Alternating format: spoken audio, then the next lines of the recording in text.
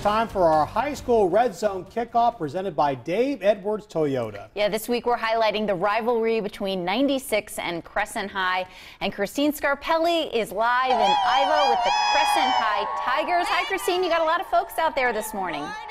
So many people out here this morning, waking up bright and early just to see you guys. We're so glad. Check this out. Do we ever see someone in uniform first thing in the morning? We've got football players out here too, guys. So excited to be out here in Iva at Crescent High School. And don't they look fabulous first thing in the morning? I tell you, we have to work so hard. These guys just wake up and look like this. So very exciting to have you. A lot of the people out here, student government, student council out here, all being represented. Look at these fantastic signs. They worked hard on these, getting prepared for the big game tonight. Carson, my dear, you are up first. What does student government look like here at Crescent? So student government is really just a student organization that's trying to make our school and community better through various service projects. Oh, does that mean you're excited about school? We're very involved in everything. So most of the student government members, we're involved in other things such as Beta Club or involved in athletics. So. Speaking of, what a great segue. She could do my job. We've got Murphy here this morning who is involved in so many different things. I was picking his brain a second ago. I said, how do you balance it all? You know, is it tough to be involved in so many different things, or do you feel like it helps?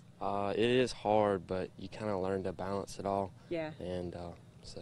I think so. I really do. I think that helps in other parts of life. I know even as an adult, guys, do you remember when you had to balance so much in high school? It really did kind of help organize your life a little bit later. All thanks to Miss Pinson here. She is their faithful leader, their head honcho out here. She organized a lot of this morning, so got to give her a huge round of applause. Are you proud of your kiddos out here? I'm so proud of our kids. They give up so much of their free time during the week and on the weekends, and they're actually a National Gold Council of Excellence, so that's the highest honor they can earn as a student council.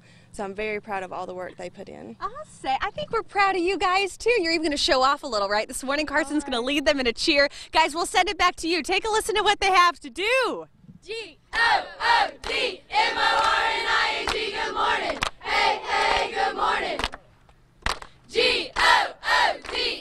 What do you think, guys? Look pretty good? Love it. Love the enthusiasm, especially at 5:21. It's very impressive. It is. Wow. This is our first time at Crescent, and they are showing out big. Yeah. We can't wait to see more. And especially with a football player out. He's got to play later tonight. So I know. Kickoff's love it. 14 hours away. Yeah. Thanks, all right. Christine. Thanks, Christine. We appreciate it. All right.